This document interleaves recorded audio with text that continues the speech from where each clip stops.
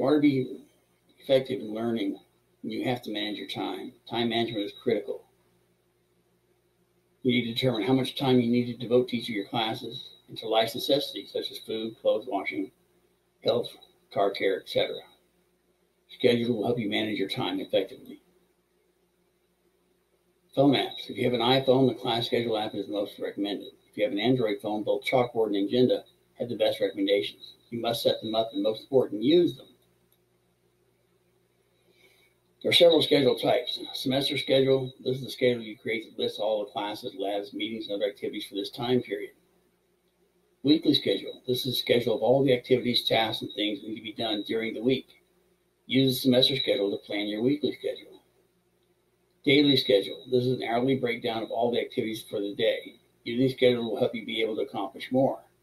You will be able to more effectively manage your life and tasks to be more productive, be less harried, and this usually allows you to take control of your time. Here's an example of a semester schedule. You will note on the left-hand side we have class names, English composition, American history, physics, biology 101, biology lab. Your assignments, the weeks, when spring break is, and your final list, what your exam dates are.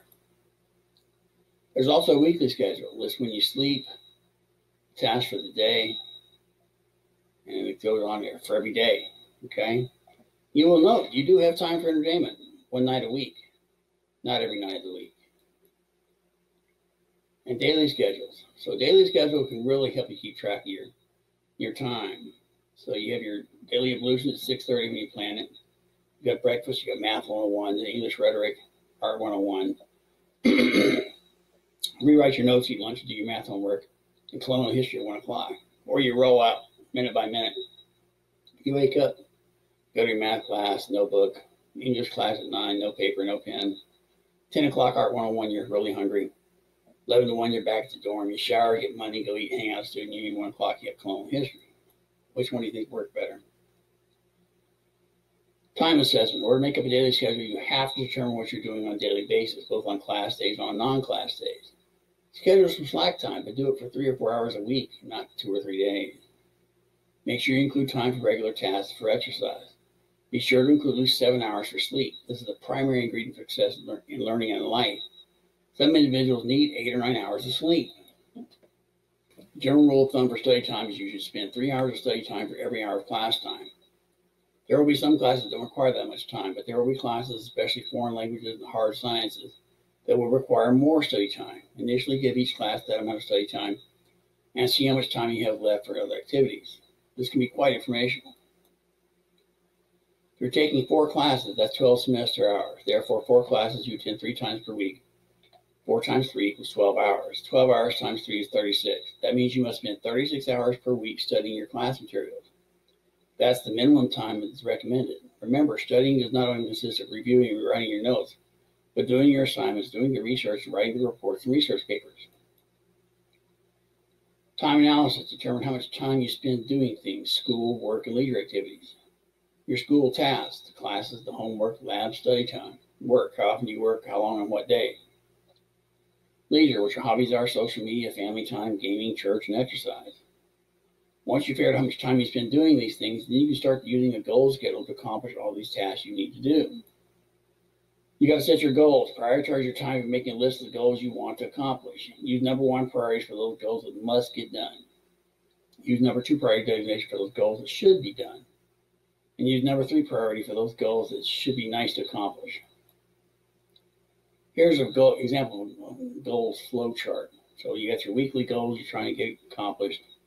And here's some things you want to accomplish for the semester. And if you pass that physics test, hey, get the hot rock massage at El Vita. You want to get your associate's degree, and long term, you want to get your bachelor's degree. Okay, take the list of goals you've listed and work on the highest priority item. Then take on the next highest priority item. Don't make a list of 18 things that need to be done in one day.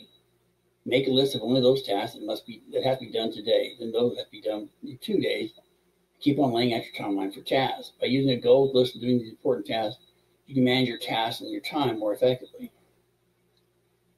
You will probably note you have very little time for social and leisure activities. This is to be expected. Educational tasks will take up most of the time you previously used for leisure. This is part of the prize of getting an education. You must make the tasks that will help you succeed in school a priority in order to be successful in school. Remember, the more you learn, the more you will earn. So push hard, work hard, push yourself, and you will get further in school and in life. How to learn effectively. There are 4 types of learning. Visual learners. You learn by seeing and looking.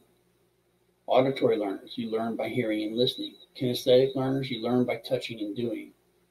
Reading and writing learners. You learn by reading about a subject and writing down the information. In actuality, it's most likely that you learn by using multiple pathways, but there's usually a preferred information pathway for your brain. Use learning style is most effective for you. Ways to increase information retention. Use the SQUIRT study method. SQUIRT is an acronym which stands for S stands for scan, a paragraph. Q is questions. Form 3 to 5 questions from that paragraph and write them down. R is read to find the answers to those questions and write them down. R, recite aloud both the questions and answers. T is teach these questions to another person, dog, wall, etc. Teach them.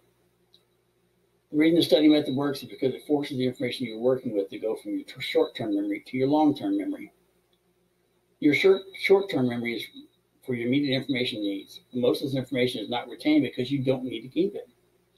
Long-term memory is where memories that have made an lasting impression in your mind are stored.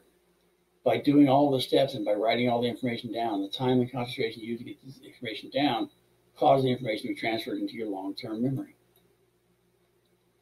Ways to increase information retention. Use acronyms. A word, such as NATO, radar, or laser, formed from the initial letters or letters of each of the successive parts or major parts of a compound term.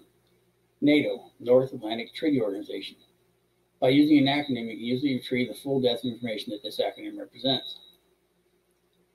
Use mnemonics to help remember the order and specifics of the information. Mnemonics are a system that uses patterns of letters, words, or ideas which assist in remembering something. Kings play cards on a fat green stool, which represents the order of taxa and biology: kingdom, phylum, class, order, family, genus, species. Mnemonics can be used for many types of information organization. Rehearse the information that you're trying to learn. Reviewing your notes, reading the material in your textbook, and doing the activities and exercises that are assigned will all help increase your retention of the information. By alternating the time and varying the place you study this material, and by reviewing your mnemonics and their informational taxa, you will increase your information retention. Finances. Money matters. Don't try and live like a rock star on your student loans. Only take the amount of money you need for the essentials: tuition, books, and school supplies. You don't have to take the entire amount offered to you by the financial aid office. Take what you must. Remember, every penny you take, you have to pay back. If you're run over by a truck, they can and will take your disability pay to pay your student loans. Have a personal budget. This is the one most important thing that you can do for yourself. Make a budget. Lay out all your costs, those items that must be paid. Then list all your sources of income. Add all these up, your income and expenses. There should always be more income than there are expenses. If this is not so, you need to decrease your spending. Do not assume that your future income will increase to catch up with your spending. Remember, you probably already have debts. Don't increase your debt ratio. You can use Excel to make a simple budget. Here's an example of a simple budget. When you're in your classes, you must acquire as much information from the professor as possible. This means that your cell phone must be put away. You need to focus on note-taking, asking questions, and watching your professor, not texting on your phone and watching videos. You're paying thousands of dollars for education. Don't squander it by not paying attention in class. It's also very disrespectful to your professor. Note-taking styles. There are several note-taking styles. Descriptive notation, making notes of information gathered from your textbooks, highlighting your textbook, side notes in the book, or enumerating steps or processes. The SQUIRT study method previously discussed. The 2-column system uses a method in which you separate the main ideas on the left side of the column and the supporting information in the wider right side column. Space your notes with the left side main topic aligns with the right side supporting information.